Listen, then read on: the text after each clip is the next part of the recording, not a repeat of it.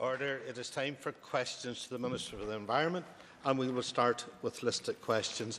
And I call Ms Pam Brown. Ms Brown. Thank you, Deputy Speaker. Question number 1, please. My department's recently published waste management strategy includes higher targets for the recovery and recycling of packaging waste and highlights the contribution of voluntary agreements and the incorporation of eco-design in delivering resource efficiency. New recycling targets for the different packaging waste streams were introduced in January this year. Meeting these targets will equate to an overall packaging recycling rate of 72.7% by 2017, significantly above the minimum recycling target set out in the EU Packaging Directive. The court-ordered commitment is a voluntary agreement between government and the retail, grocery and manufacturing sectors, managed by the Waste and Resources Action Programme, aimed at improving resource efficiency and reducing the carbon and wider environmental impact through increased prevention of food and packaging waste. The second phase of the commitment, which ran from 2010 to 2012, has resulted in a 10% reduction in the carbon impact of grocery packaging. Traditional grocery product and packaging waste in the supply chain was reduced by 7.4%. The third phase of the commitment, which commenced in May 2013, will run until 2015, places further emphasis on the reduction of weight and carbon impact of grocery product and packaging waste. Ms Brown for supplementary. Thank you, Deputy Speaker, and I thank the Minister for his answer. We're all aware, certainly the females amongst us will be very aware of the waste that comes straight off your grocery shop, straight into the various bins as soon as we get home. And there's certainly merit in the argument for multi-trip packaging and product reformulation. Therefore, can the Minister outline when he'll be in a position to issue guidance to supply chains regarding the increased use of refillable bags or to make better volumetric use of packaging? Thank you, Mr Deputy Speaker, and thank Ms Brown, the Deputy Chair of the Committee, for her supplementary question. This is indeed an issue of great importance, and it's one that we all within this House have a role in addressing. I think particularly as we move into Christmas and a time where there's a lot more waste than any other, be it through packaging, wrapping, gift bags, and I think I'd like to take this opportunity to put the message out there to people to minimise on such unnecessary waste packaging at this time. I've recently published the waste management strategy for Northern Ireland, as I've said, delivering resource efficiency, and it aims to set the direction towards using waste as a resource more efficiently and to make it a key element in developing a low-carbon circular economy. Through the Rethink Waste programme, my department provides a range of guidance and incentives indeed to promote waste prevention, including reuse and increased levels of recycling. These include the provision of financial assistance, technical advice, communications and educational resources across the full range of stakeholders, from the individual to community groups to schools and, most importantly, to business. Over £10 million has been allocated to over 100 projects from the Rethink Waste funds in the last 4 years for initiatives which boost waste prevention and recycling. I neglected to tell members that questions 8 and 13 have been withdrawn. I will now call Mr Cathal Boylan. Thank you, Mr Deputy Speaker, and could I thank the Minister for his answers to date. But could I ask him what discussions he's had with the large retailers in relation to this matter, and what cooperation have they been given to the Department to try and address these issues? Goan buis leat an cúlta son a chéiste agus Johnny May Moyihil Fragra he. Thank the member for the question, which I'll do my best to answer. There has been quite a lot of work done with retailers, both small and large, by my department, primarily through RAP, an organisation or association with which I'm sure the member, as his party's environment spokesperson, is familiar. As recently as Friday, in fact, I met personally with Sainsbury's in my local dairy store and spoke to them about the importance of this very issue, not just in terms of packaging waste, but also food waste. I am aware of the work done by other large retail chains in this regard, and I think it's something that they are keen to tell me as Minister, to tell departmental officials, to tell the public, and indeed to tell other businesses that they see real benefits of reducing waste. They see, obviously, the environmental benefits that we all want to see, but they can see the benefit to their business as well, not just in terms of cost reduction, but also in terms of PR and the fact that they can point to this corporate responsibility and show that the greener they are, maybe the better business they'll do as well. Call Mr Alban McGuinness. Thank you, Mr Deputy Speaker, and I thank the Minister for his answers. Recyclability is a very, very important issue, and one element of that is the reuse of carrier bags. And I would ask the Minister for his assessment of the impact of the carrier bag levy on promoting the reuse of carrier bags. Thank you, Mr Deputy Speaker, and thank Mr McGuinness for his question. The 5p single-use carrier bag levy has dramatically reduced the number of single-use carrier bags being dispensed since its introduction in April this year.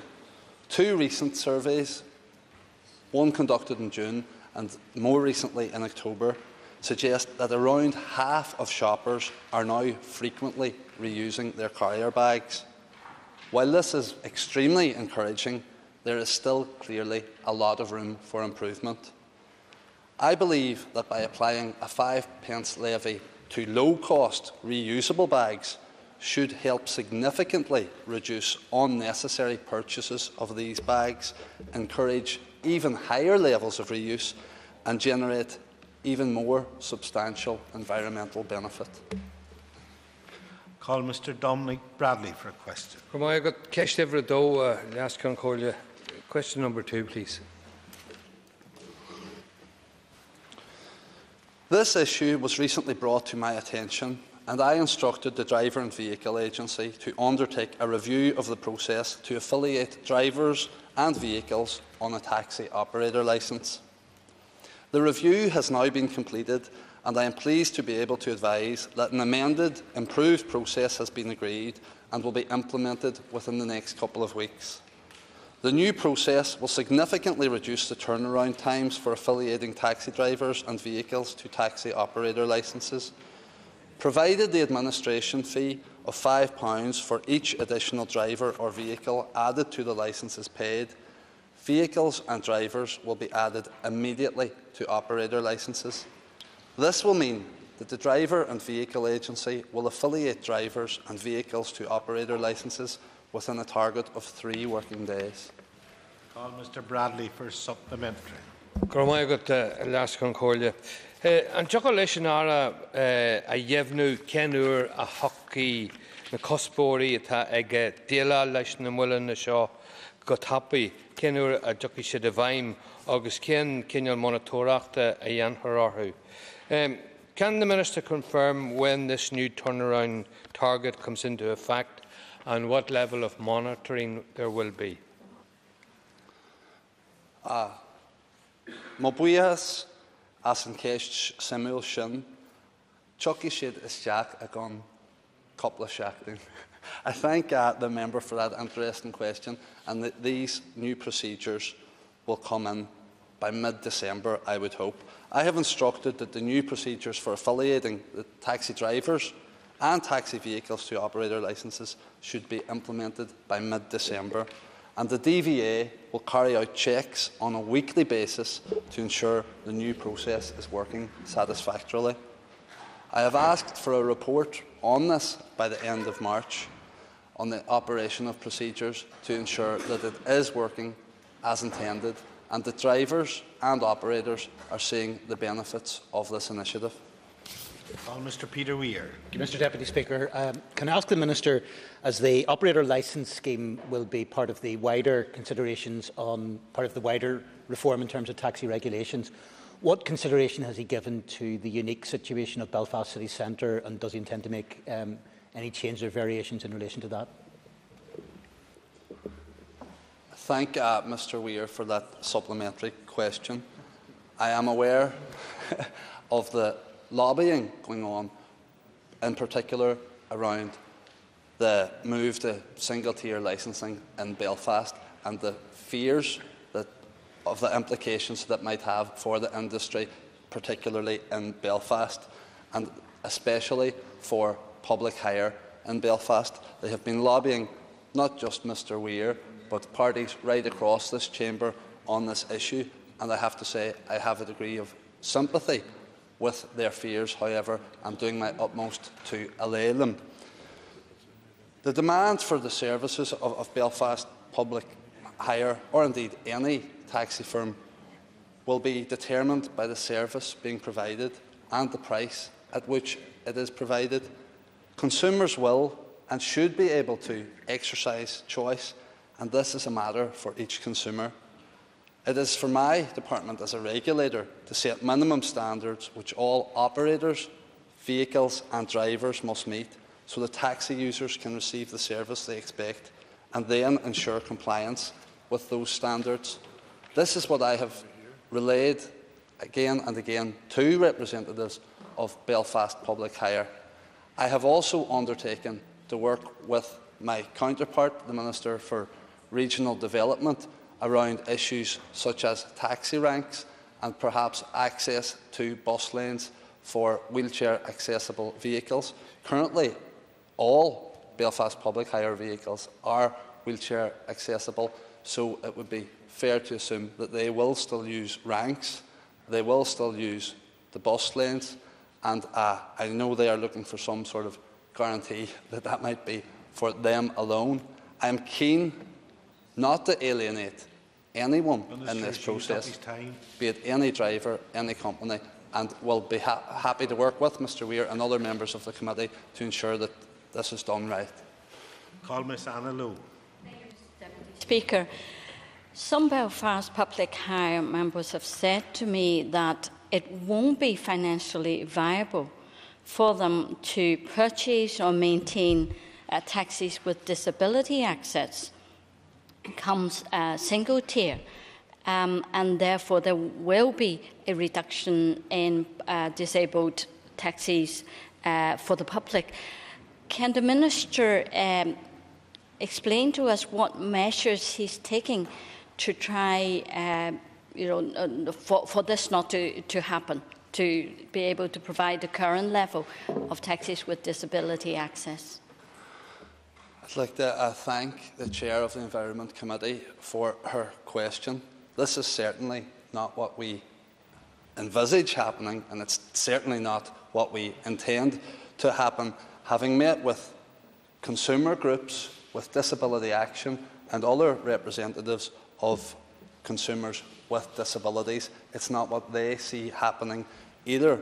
On the contrary, what I have heard from representatives in the taxi industry is that there may be a rush to purchase disabled access taxis, thus rendering any advantage that one sector currently does have obsolete. This is about improving standards. It's about improving accessibility. It's about improving the service and the industry for consumers, but also for drivers, also for operators. And as I had said in an earlier answer, it will be really the market that directs this.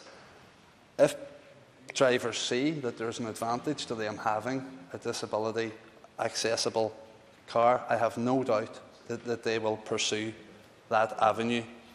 As regards other cost implications of the implementation of the Taxis Act, the committee, at the behest of the committee, the introduction of this Act was put back from September this year until September next year. I have looked further at this to enable drivers and operators to prepare for the implementation, and I'm going to stagger the introduction of measures as part of this Act. For example, a receipt printer will not now be necessary until 2016. We have looked at the costs, and it is calculated that the cost to individual drivers over 5 years will be somewhere in the region of £840. Call Ms. Katrina Ruan for a question. Question number 3, Ceist Divra Tríla the Hall. Delivering the right ICT option to support local government reform is paramount. The Systems Convergence Working Group, set up by my predecessor under the reform structures, has engaged Gartner Advisory Services to review the ICT requirements for local government.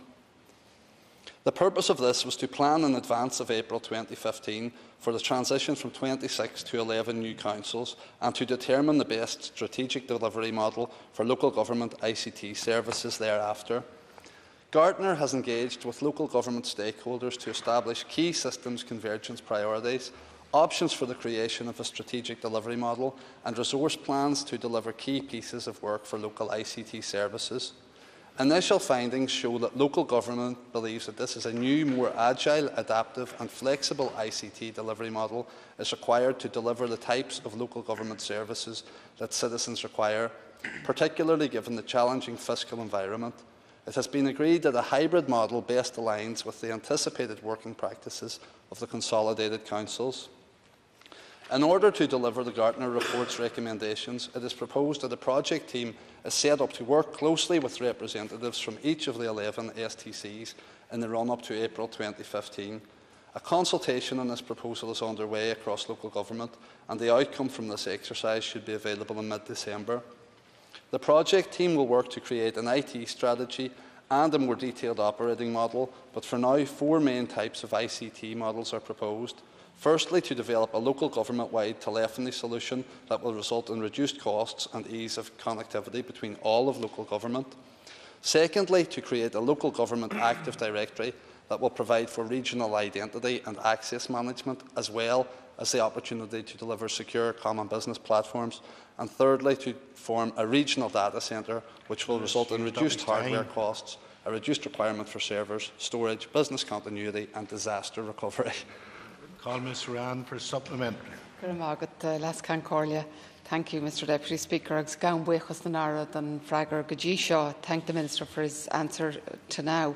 How does the Minister envisage councils meeting the financial implications of the ICT systems convergences? Earlier this year, in February this year, the Executive kindly agreed to proposals from my predecessor for a financial package around the reform of local government. This totalled £47 million, £30 million of which will deal with rates convergence, and the rest are for other aspects of reform, including systems convergence that we are talking about now. However, as it is anticipated, indeed expected, that local councils, local government will yield the benefits of huge savings in the future through reform, that councils should now also face some of the cost of reform. Work is ongoing currently on a voluntary basis between many councils through the ICE programme. They have seen benefits through this, and I would like to explore the possibility of making this non-optional, non-voluntary, in order to get more councils on board. They will see the benefits, and it's not just about making financial savings, it's also about improving the delivery of services to ratepayers and citizens. Call Mr Leslie Cree. Mr Deputy Speaker, and I thank the Minister for his response so far. Minister, can you tell us when local councils will be given accurate and final figures with respect to the implementation of an ICT programme specifically for the planning service? I'm going to have to come back to you with a precise, or come back to the member with a precise date or anticipated date for that. However, I know it is an issue of huge concern to local councils and to existing statutory transition committees, of whom I have met 3 over the past 2 weeks and intend to meet with a further 3 this week. The transfer of planning is perhaps the issue that has had most questions asked about it during my meetings with the STCs. People are worried not only about the cost associated with delivering planning, but also with the training that will be required for members and by members of councils in order to deal with and make planning decisions. So I am keen that we get a planning service that is fit for purpose and that is easy to transfer to local councils. Call Mr Basil McCrae. Thank you, Deputy Speaker. Has the Minister considered open source coding and platforms as a way of reducing the cost of licences and improving services in the forthcoming changes? I thank the member for that question. I have not to date considered that. I must check with my officials if they have, and if they haven't, I'm sure we now will. Thank you. I call Mr Colm Eastwood. Thank you, Mr Deputy Speaker, and can I thank the Minister for his answers thus far. Can I ask him what level of savings are expected as part of this convergence work? A calculation has been done by ICE that over 25 years from reform, there will be savings realised in the region of £200. Obviously, there is outlay at the start. I spoke of the £47 million that will be coming directly from the Executive to assist with reform. We definitely need to see, though, at this stage, at this advanced stage, more buy-in from councils and more cooperation from councils, not necessarily cooperation with the department, but cooperation with each other. I spoke there of the ICE programme and the fact that, due to its voluntary nature, not as many councils have signed up or participated as we would have liked. In fact, you could describe the speed of ICE as glacial. However, I think now that people do realise that we have come so far and are so close to local government reform, that we will see more action from councils, many of whom, and indeed all of the elected representatives that I've met, are determined to see this cross the line in a way that will deliver better service to citizens and will do so at a fair price. Call Ms Joanne Dobson for a question. Thank you, Mr Deputy Speaker. Question number 4. In my statement to the Assembly on the 22nd of October, I clearly set out the legal, procedural and evidential reasons for my decision not to move the planning bill to further consideration stage, including the fact that the Department's legal opinion from David Elvin QC and Paul McLaughlin BL indicated that clauses 4 and 15 were outside the legislative competence of this Assembly. Subsequent to my statement, there was opposition to my decision not to move the bill from some quarters in this Assembly, notably from those who tabled the 2 significant amendments. Otherwise, I have been heartened by the widespread support that I have received from many quarters both within and outside this chamber in relation to the difficult but necessary decision that I took, which was in the best interests of the planning system and everyone in the North. I stand over that decision. Since my decision, I obtained further supplementary legal opinion from David Elvin QC and Paul McLaughlin BL, which reaffirms their initial opinion. I have shared this opinion with executive colleagues and the Attorney-General and invited them to carefully and diligently consider this advice. I have yet to receive any formal or direct comment which opposes the veracity of this opinion. I can advise that I was approached to meet and have now met with the First Minister and Deputy First Minister to explore their views on my decision not to move the bill. The meeting was a useful and positive engagement and raised a number of issues which I now wish to carefully and diligently consider. This is the responsible thing to do, and I anticipate further discussions in the near future. In the meantime, I remain committed to pressing ahead with speeding up and improving the planning system to provide the certainty investors and others need to ensure that planning plays its full role in supporting economic recovery and sustainable development. Call Ms Dobson for a supplementary. Thank you, Mr Deputy Speaker, and can I thank the Minister for his answer. But can I ask him, will he take any further action to clarify the seemingly significant contradiction between the legal advice of one of our country's top planning and public law QCs, as provided to the First and Deputy First Minister by the Attorney-General?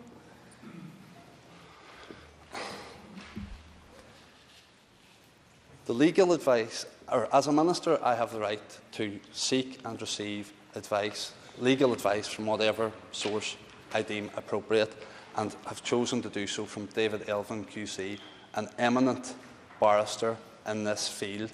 He's widely recognised as one of the top barristers in planning and public law on these islands, and I stand by his advice. Other ministers have the right to seek advice from where they want, and I have received, subsequent to my announcement, advice from the Attorney-General that he disagreed with the initial opinion that I had sought. However, upon seeking a second opinion from the same source and sharing it with the Attorney-General and with my executive colleagues, I have not had anyone question the veracity of that legal opinion. Call Mr Gregory Campbell. Thank you, Mr Deputy Speaker. Could I commend the Minister? Not long after he took office, I went to him on a planning issue that affected a number of jobs in the North West, and he took direct action, and as a result of that, those jobs were safeguarded. On that very basis, Minister, could I ask you, given the complicated planning processes that we have, that on some occasions mean planning processes taking years, not months, what is he going to do to introduce a much more streamlined, effective delivery mechanism that people can see there is a point in a planning application, particularly if many jobs are at risk? Thank you, Mr Deputy Speaker, and thank Mr Campbell for his thanks for working on that particular issue in your constituency, Mr Deputy Speaker. I am determined, as I have said, to ensure that we have a planning system that is fast, fair and fit for purpose, and I do indeed have quite a few ideas of how to do this, some of which I shared with the First Minister and Deputy First Minister during our meeting 2 weeks ago. I have come back from that meeting. They have given me a bit of time to work up these proposals, which I hope to present to them and indeed to the Assembly in the near future. I think it's of vital importance that we have a planning system that gives certainty, as I've said, certainty to investors and certainty to others, and that's what I fully intend to bring about. Call Mr Pat Ramsey. Thank you, Deputy Speaker. I thank the Minister for his response. Could the Minister share with us the actual feedback that he has received from the business, environmental communities and the general public in relation to his decision not to proceed with the planning bill? I will happily share, well, not the feedback, but certainly the gist of it with the member and with the House.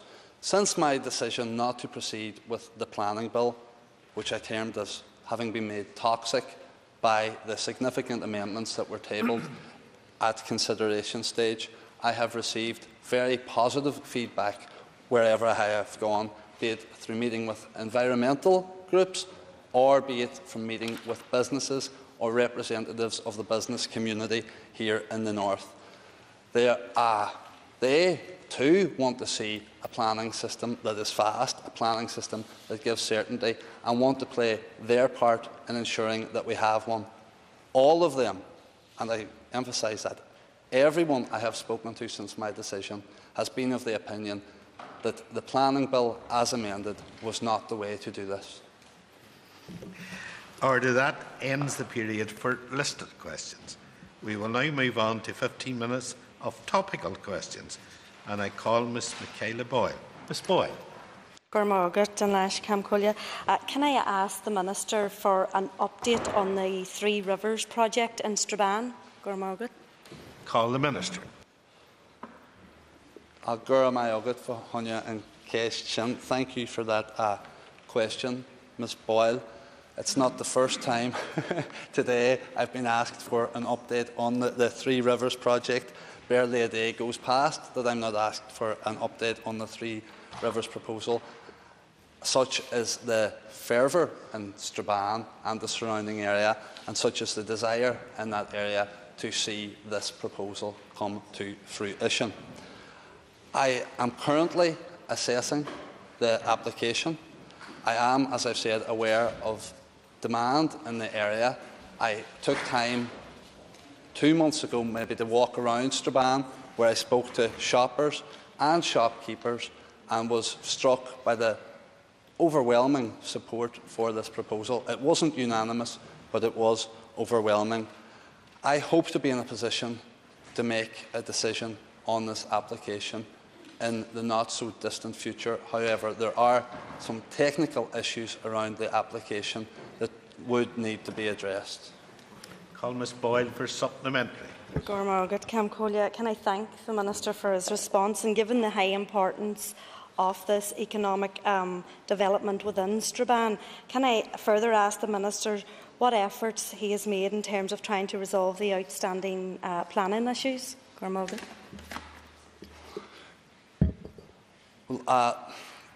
There are several outstanding planning issues, and without wanting to get into the detail of each and every individual planning issue on each and every planning application in this chamber, I will happily meet with the member and discuss the application which we are currently discussing.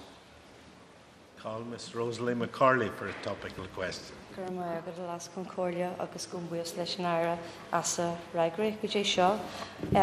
soldanara bhfuil mé híon leis agus Palmasci rim seachtain ó hin agus bléimid an iardas planala faoin slíomh agus bhí mé exméiniúin de leis an aire suas an data ó thuirtear sin. As the Minister knows, myself and Palmasci met with him a couple of weeks ago and we discussed the issue of the planned application in relation to Black Mountain. Can you give us an update on that little?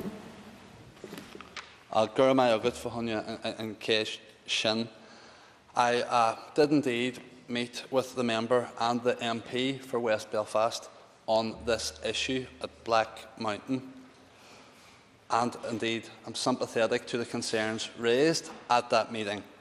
At that stage, I was awaiting further consultation response from the National Trust, which I do not believe the Department has received yet.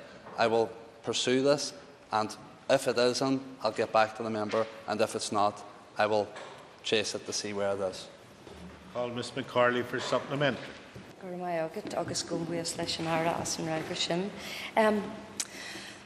An dig leis an aire a cinsú go gur ghlach sé san airú na imní ar lei atá ag an phobal.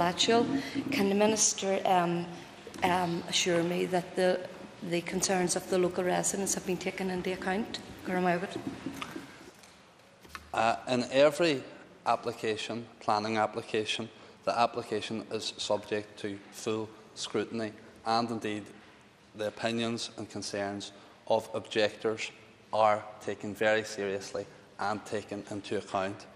On this particular application, I am aware acutely of those concerns, and indeed that they centre around health fears and so forth, as well as potential damage to an area of outstanding natural beauty that is now being much used by hill walkers, mountain bikers, etc. So I, yes, can assure the member that those concerns have been taken on board, will be taken account when a final decision is being made. Call Mr Gregory Campbell for a topical question. Thank you, Deputy Speaker. Given the cross-cutting nature of road safety issues between both the Minister's Department and the Minister for Justice, has he had any recent discussions with the Minister for Justice on the issue of speed detection vans and their use? I thank Mr Campbell for his question. I did indeed meet recently with the Minister for Justice. A lot of our work is cross-cutting, not least that on road safety. However, this very issue, that of speed detection vans, is not something that came up during that meeting. I will happily go back to the Minister of Justice and have another meeting with that on the table. It's vitally important that all departments work together in order to reduce the likelihood and incidence of road accidents, and I am determined in this role to ensure full cooperation and collaboration with others to drive down the number of driving-related deaths and accidents on our roads. Mr Campbell for supplementary. Thank you, Deputy Speaker, and I thank the Minister for that response.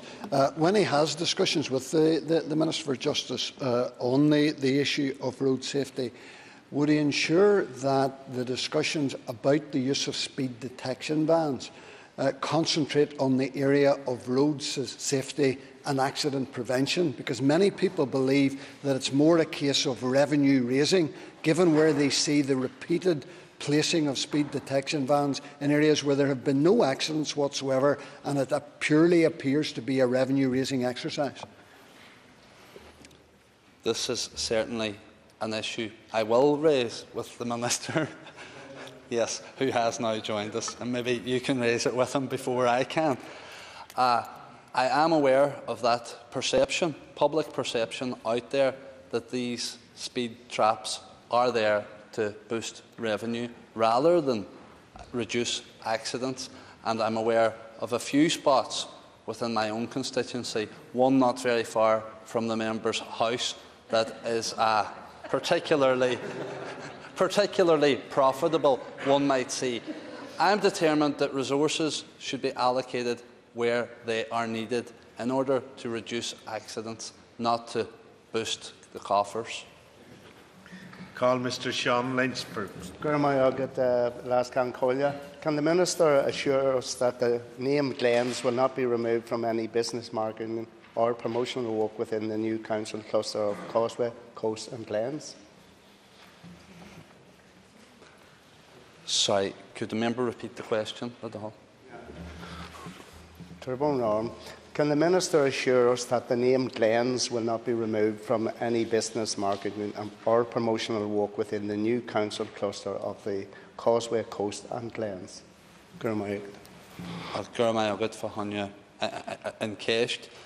That really will, in my opinion, be a matter for the new council to decide.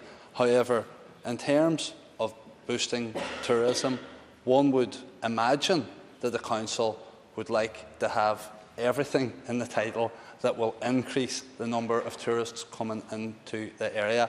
And while the Causeway, of course, is widely recognised, one cannot understate the value to tourism of the Glens. Call Mr Lynch for supplementary.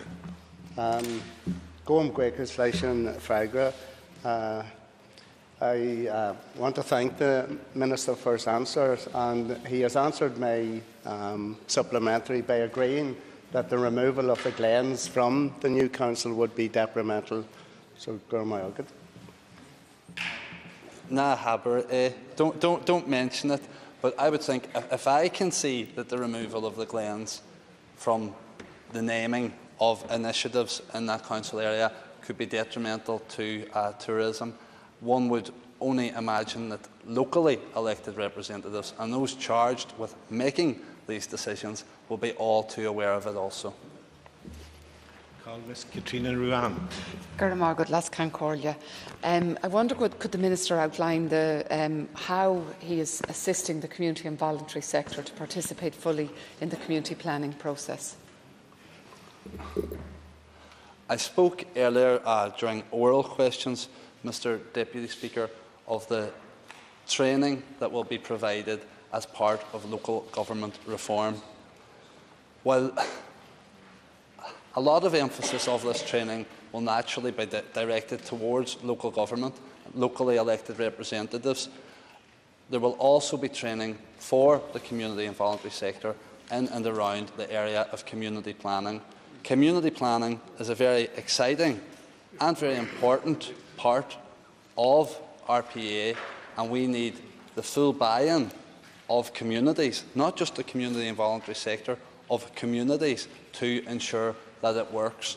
Therefore, local councils and STCs will be charged with delivering training on a local basis. It's very important that for community planning to succeed, that it takes a bottom-up approach. In my opinion, of course, we need departments, ministers signed up and buying into it. But for it to really succeed on the ground, we need ordinary people whose lives will be affected by it taking a full role. Call Ms Ruhan for supplementary. And I wonder, could the Minister outline if he has had discussions with the DSD Minister in relation to community and voluntary sector participation, and if so, what they entailed? I am aware of that while my department is charged with local government reform, other departments will be transferring functions, and the Department of Social Development will be transferring the function of community development. The model to which they are transferring is different from that of my own department. Currently, I know they are transferring the budget associated with community development without transferring the staff. However, it will be up to the new councils who are taking or having these powers and functions transferred to them. They will be given the option of indeed taking on the staff from DSD who are currently performing this function on a secondment basis. Call Mr Dominic Bradley for topical question. Ar féidir leis an ara an tólas ratha atá ag an villa chun an tracht a bóthar a lasú. Billa a bhfuil sé mar aim ag gortaithe agus básanna ar na bóthra a bhfuilú. Could I ask the Minister for an update on the status of the Road Traffic Amendment Bill, which aims to reduce deaths and injuries on our roads? Guram Ayogut for Hunya and Kesht, and I will happily provide an update to the status of on the status of this bill, which is an important and will play an important role in driving down carnage on our roads. The principal objective of the bill is to reduce fatal and serious injury collisions where driver or rider alcohol is a causation factor, and also to address the over-representation of young drivers in fatal and serious collisions on our road. A comprehensive consultation process was carried out in the development of the policies: the drink driving consultation in 2009, the graduated driver licensing policy consultation in 2011, and the drink driving legislation consultation just last year. The original version of the paper was issued to the Executive on the 15th of May this year. I understand there are competing priorities within the Executive, but I hope to be in a position to introduce this important bill early in the next year. Call Mr Bradley for supplementary. Can the Minister tell us what impact he believes this bill will have on the current statistics? As I've said, one of the key aims of this bill is to tackle the over-representation of young drivers in our fatal and serious road collision statistics, and believe that the graduated driver licensing programme that I referred to in my earlier answer plays a key role and will play a key role in this if statistics elsewhere across the globe are to be believed. This is a very important issue. I believe it will succeed in addressing road accidents. It will succeed in reducing road accidents, and therefore should be widely welcomed across this House. Order. Time is up. We must move on to questions to the Minister of Justice.